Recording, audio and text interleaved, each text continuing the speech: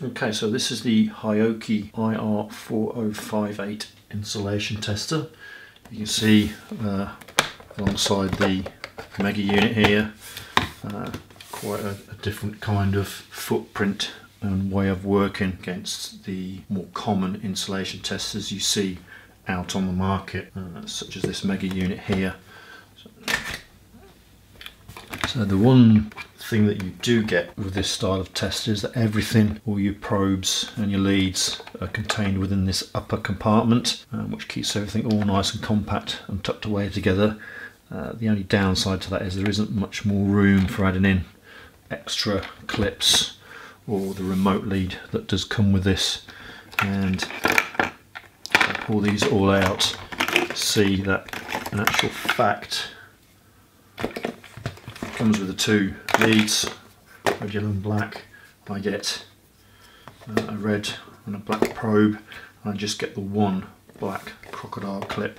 So if you are doing timed insulation tests, you need to supplement the kit with another crocodile clip, and this clip is actually the same clip physically that comes with the Keysight units, just branded Hioki instead. Okay, so once you've flipped the lid back, it does slide all the way underneath the unit, and when it's in this fully slid back position, you can lift up the front end and create a small little angle of the actual meter itself. It's not the same kind of angle that you would get with these other insulation testers, so I end up usually propping it up with something just to give a bit better angle, but we'll reposition the camera to actually go onto the screen itself a little bit. Okay, repositioned now, propped up. You can see on this particular tester we've got a 200 milliamp continuity range, and then a voltage range, and then the insulation test function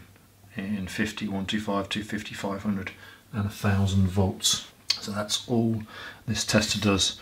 Along the bottom here we've got an on-off button for the light, 0 ohms adjust, comparison function, and inbuilt to the comparison function there is also the Bluetooth connection, and then at the end we've got a release button for 500 volt, 1000 volt tests, which is fairly unique to this tester. And the tester is turned on and off by this button up here at the top, which you can just press in momentarily and hold in, or you can flick it up to bring the tester on all the time until you put it back off again. Okay, for an ohms test I've got the motor simulator stuck at the back here behind the tester, so we can flick him to ohms. It does actually have 0 adjustment on, so we'll turn him off. Flick him on, and you press once for the 0 ohms adjust, and then it's set up. And then if I go to actual winding, press the button,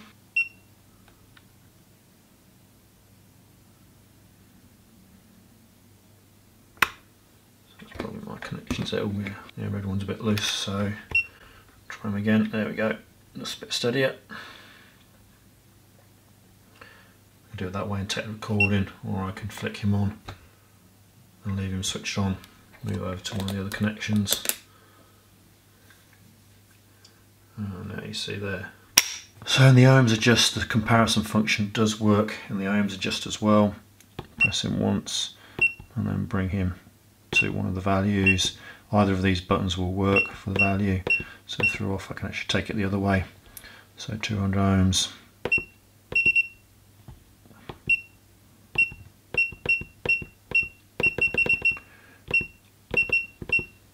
So I set him to 1 ohm.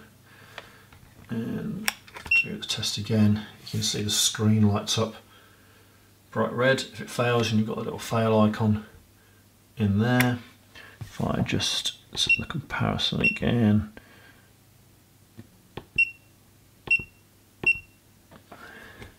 go the other way, and this time you get a pass. So that's the comparison function working, and that's all you can do in the ohms. Volts is obviously AC/DC volts, it will automatically change depending on what it picks up onto it. It's off the same connections. And move around onto insulation test. Again, you can use the comparison function, and the value of the comparison function will change dependent upon what range you've got. So with this one, I can go to 50 megohms on the 250 volt range. If I go to 500 volt, so let's go back 125, turn it on for that. You can only go up to 20 megohms max, and it changes for whichever range you're on. So what we did just see briefly there is at the 500 volt range and on the 1000 volt range, you've got this release button here. We can't test until you hit that release button. So you hit the release button and then you can test. Okay, so it's set up for an insulation test. Again, I can do comparison function, 500 volt, and if we go to 1 megohm and press the test button, you can see it passes. So we're at 1.6 megohms. Just change that, and it's now flashing away to say that there's a voltage present. Again, because my winding simulator is a bit more capacitive, it holds a charge for quite a bit longer. If I go to another range now, it will actually alarm to say there is a voltage present. Go around to there, you can see there's 23 volts present. Turn it on, you can see there's 15 volts there. It does actually alarm to say that the voltage is present. Can't remember which one this one does. Okay, so it's about 12, 13 volts. After that, you don't get the alarm to say there is a voltage present, and you can continue on the test. However, this doesn't appear to lock out, so if you have a voltage present, if I fall it again, so it's alarming now because the 1.88 is below 50 mega ohms comparison value. And if I go back down to voltage, you see there's 17 volts there. Back up to 250, it knows the voltage is there, but when I press the test button, it appears to still apply the test voltage and carry the actual test out. So it alarms to say there's voltage, but doesn't actually lock out the insulation function. Okay, so the unit has a 500 milliamp fuse as one of the protection to the inputs. It's stored inside the battery compartment. It would normally sit inside there. I've removed it to see what happens when we actually carry out some tests, see if there is a blown fuse indication and what the fuse actually protects. Okay, so we're set up for an insulation test.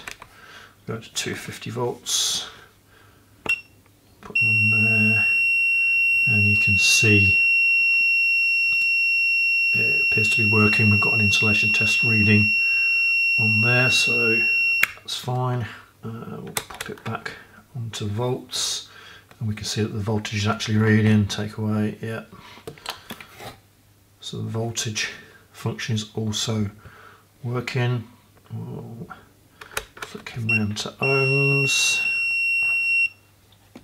and that was the voltage detection there working, I believe. So, and there you see, actually comes up with fuse flashing away, so it knows that the fuse is actually blown, but it only picks it up on the continuity function. All the other functions seem to work okay, as does voltage detection on the continuity function as well. So it's alarming at the moment to say there's voltage present. So even though the fuse is blown, it's still picking that up. Yeah, that's quite neat. That is pretty much the IR4058 in a nutshell. A very simple insulation tester. It does have connection to Bluetooth, but that's just to pick up individual results. There is no logging function with that, so I haven't bothered to produce a video on that. It's not really worth anything to my mind, the Bluetooth.